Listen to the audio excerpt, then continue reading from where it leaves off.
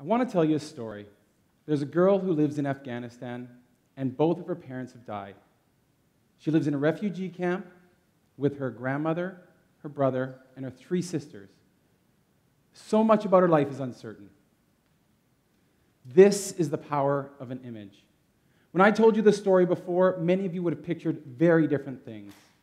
But when this image was published in June of 1985, people wanted to know more about who this person was. They connected with her. In fact, the Afghan Girls Fund was set up, and over $1 million was raised to help send girls in Afghanistan to school. This is the power of an image. Photography can change the world. We live in a time where every single one of you has the power to change the world. And that power is in your pocket. We all have a device that can capture images easily and share them with the world. But unlike Steve McCurry, who captured that image back in 1985, we don't have to wait for our photos to be developed. We can see them right away and share them with others. So naturally, how do we use this amazing piece of technology? What does your device's camera roll say about you? Because looking through a lens also means looking into a mirror. The power of photography has always been personal to me.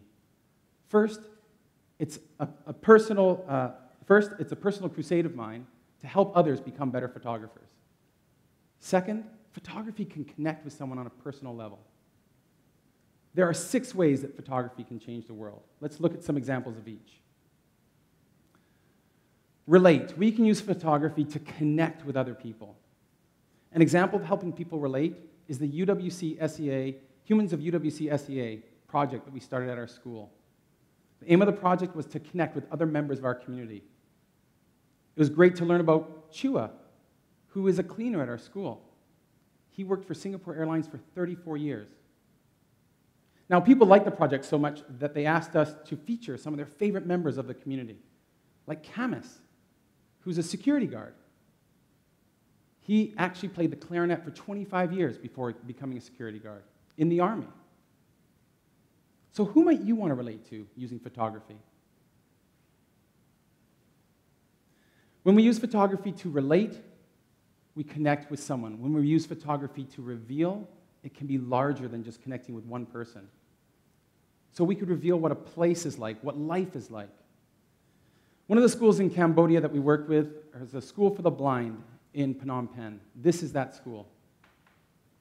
The students are learning to read Braille and write in Braille with a hole punch system. They're learning to play instruments. And they have a touch dictionary that helps them feel what objects are like.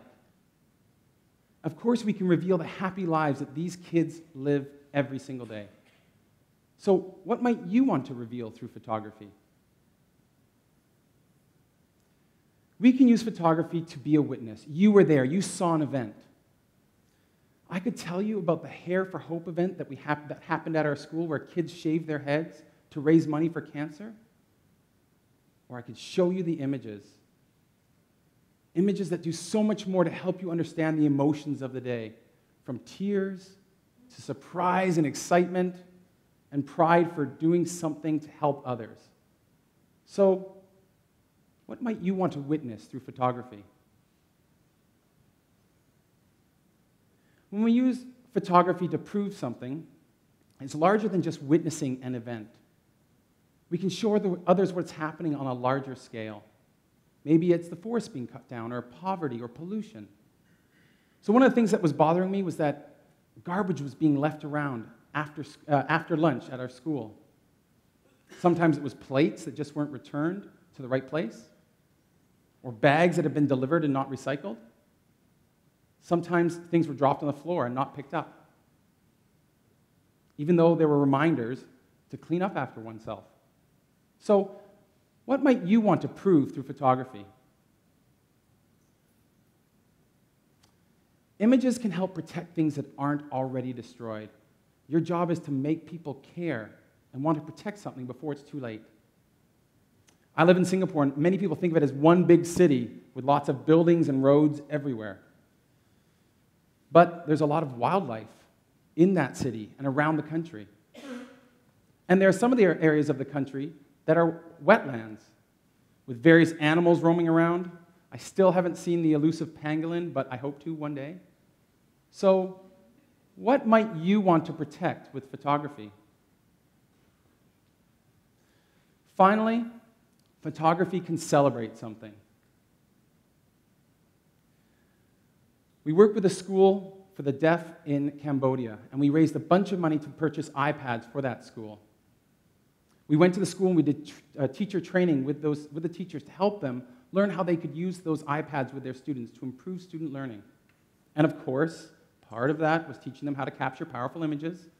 We wanted to celebrate this relationship.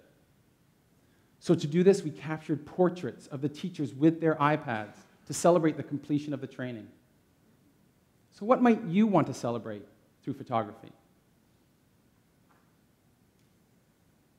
So what can you do? To start, we need to teach our students to capture powerful images. We need to help them see that what they see matters. As I mentioned, this is personal for me, so I created a free ebook called Stories Through the Lens to help others capture powerful images with their mobile device. So, your camera roll is your story. What does your camera roll say about you? What do you want your camera roll to say about you? Let's build a generation of students who can relate to others, reveal a truth, be a witness to an event, prove a fact, protect what's important, and celebrate the amazing world that we live in. Let's help students not only to understand the power of photography, but also have the belief and the understanding that they can change the world through photography. Thank you very much.